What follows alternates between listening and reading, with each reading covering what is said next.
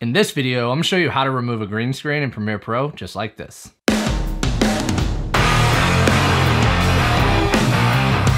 Tyler here from Video Editing with Tyler White, and if you want to learn how to edit video like a pro, start now by subscribing and hitting the bell so you don't miss anything. So here inside Premiere Pro, I have my green screen clip and I also have my background clip. And what I'm gonna do is drag both of them down onto the timeline.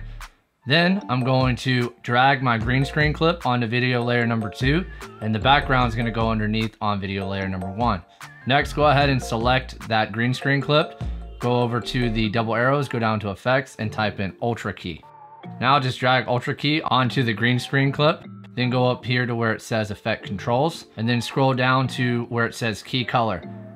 Then just select the little eyedropper and then select any green portion on that green screen clip. And that's it. Continue to perfect your skills by checking out this video. Edit like a pro by subscribing and hitting the bell so you don't miss anything. I'll see you in the next video.